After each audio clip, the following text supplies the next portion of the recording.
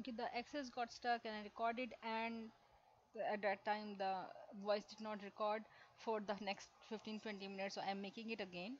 So I'll make it quick this time. We were making the option, the combo boxes, the combo list or the list box or the drop down list for the year group. It is not in your book, but still I want you to make sure that you never know what happens in the exam. So this is the combo box. When you enter the combo box, there are different options to get the values in the combo box. For now I will type in the values that I want, and then I'm going to use 7, 8, 9, 10, 11. Next, store that value in the field that is the year group. As I told you, a form is a bound object. This form is bound to the table, students. Every control should be bound with a specific field. So this field, this control that we are adding, the combo box, it should be bound to the year group. Whatever value we select in the combo box, it should go into the year group field. So now what label would you want? I want year group list. Finish.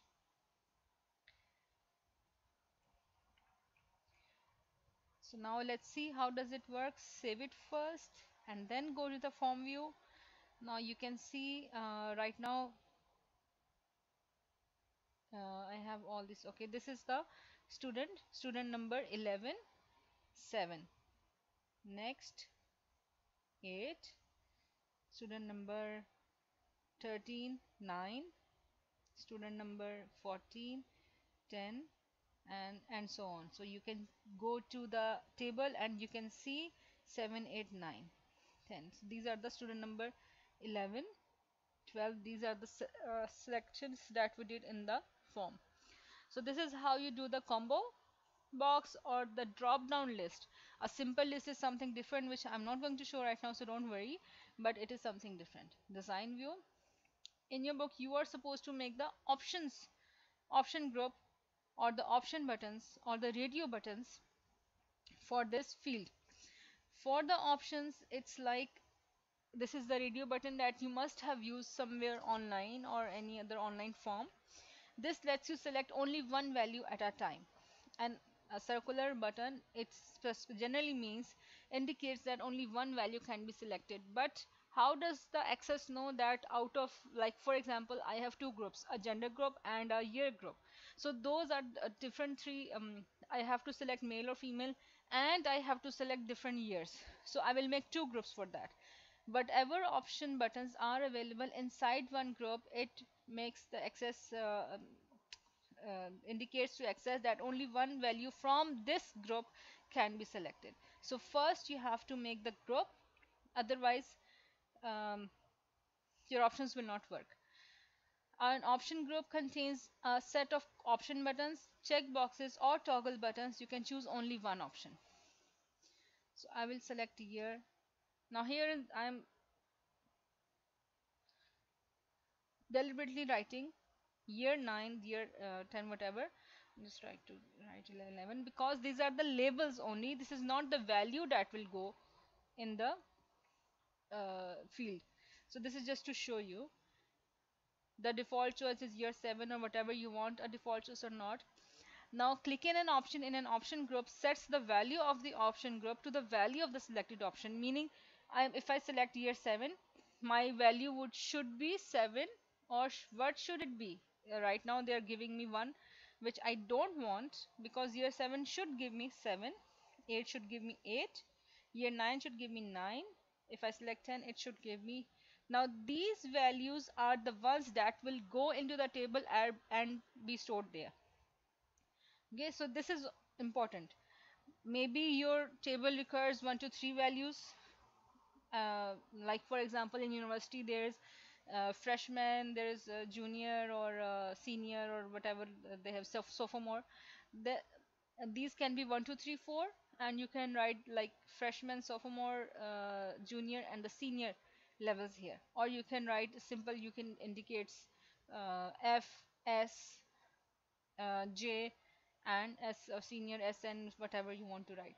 So labels are just the labels, they are not giving you any values, but there's the corresponding values should be according to the table field data type.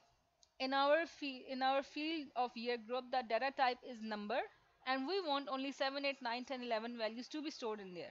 So these values should be corresponding to that data type. Next, where what do you want to do with the value of the selected option? Do you want to save it for the later use, or you want to store the value in a specific field? I want to store it in the year group, so I will select it like here. So make sure that you are selecting the proper field here.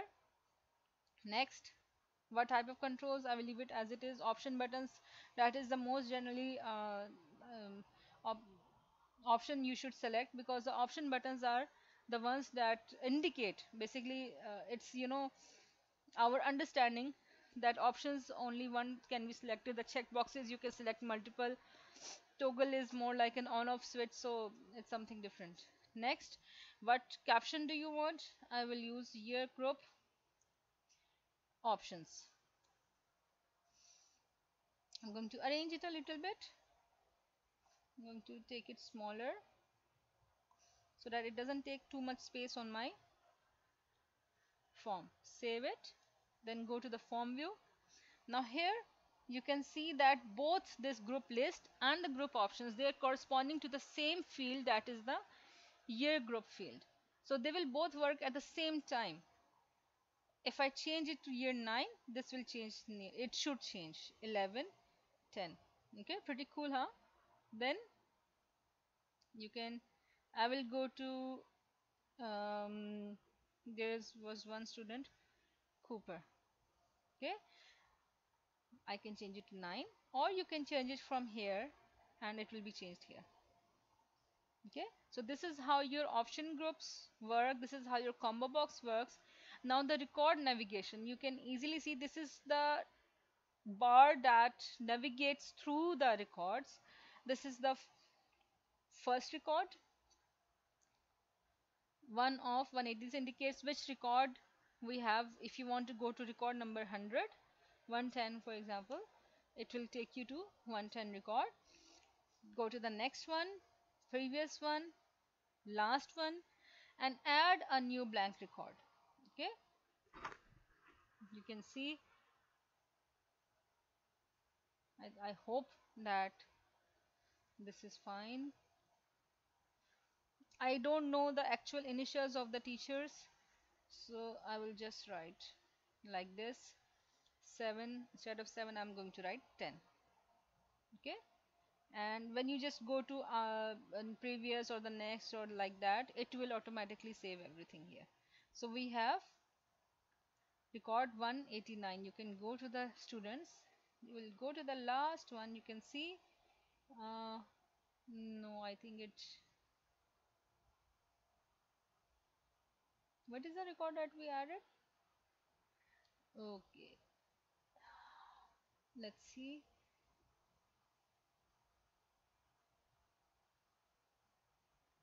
This is it, G34567. It should be okay. We will close and open it again. Let's see what happens. Yeah, 189. It was 188. Yeah, we have to close it and open it again. So you can see the last record came here, G34567. This is the one that we added ourselves. Then we have the search. Maybe a student comes and asks you, then you can to search for their record or something like that. There's no Justin here. We have, yeah, Julie. Okay, wherever it finds that record, it will take you, okay, to that record. So this is the record navigation, this is the option box, this is the combo box, these are the controls. You can add your name and your I'll go to the design view. I think it was not added here. Yeah. In the form footer, you will be asked, footer or the header, of course, you will be asked to enter your name, your candidate details, and everything. So you will use labels to enter that information, candidate number and center number. If you need to add the date, you can find the date here, date and time. Include date, I don't want to include the time, and they add it at the top.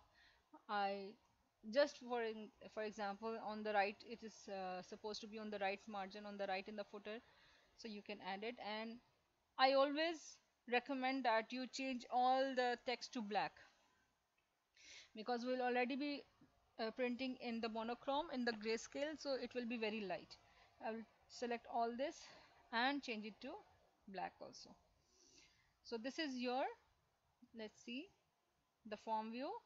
When you print it, this will be printed with it. You can see the print preview. This is your print preview, and of course that this is the details of the form. I will go to the design view, and let's see what does our print preview gives. Again, this is our preview.